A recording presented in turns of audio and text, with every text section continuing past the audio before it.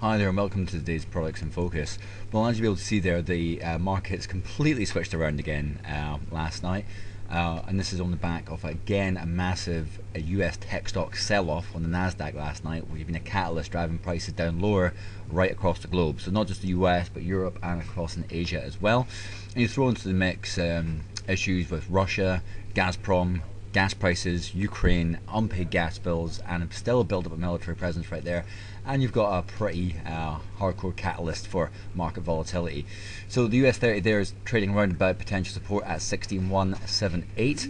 A break below that, and that's also the 55 period SMA. A break below that opens up 16,030. And today is Friday as well, so we're getting close to the end of the weekend. And with that Russian build-up, there could be pressure on prices later on today. UK 100, similar thing. A complete turnaround. That's a bearish engulfing pattern pretty much, bouncing off potential support at 65.81, trading below both moving averages. Next potential support at 65.19. The Japanese market has been under extreme pressure, lots of tech stocks over there. It's off the session lows, but the potential support now lies at 13,693. Dollar yen's been all over the place, quite volatile. And it does look like the euro is strengthening, the dollar is selling off ever so slightly, not against dollar yen incidentally. But as you can see, these are the core levels on Japan 225.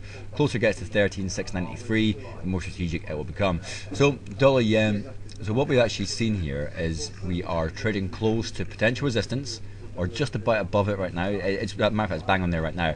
101 spot 80 is the potential resistance now, so that's the strategic level. A move to the downside is 100 spot 80. If we break above 101 spot 80, the next potential resistance is at 102 spot 90.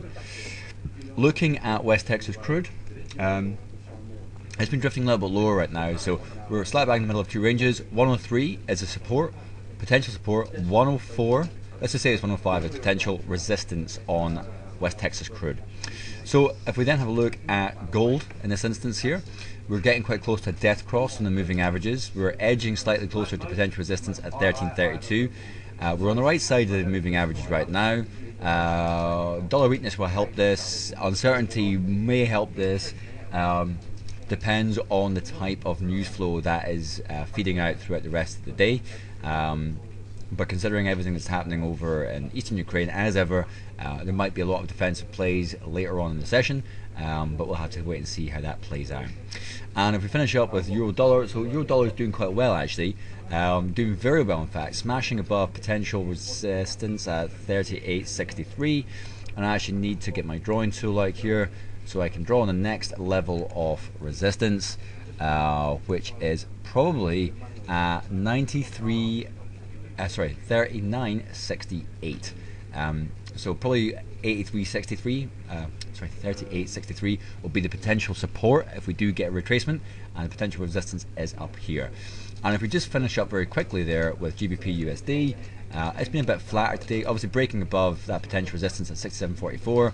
This is probably the strategic level we want to look at. And again, I need to get my SR line on there.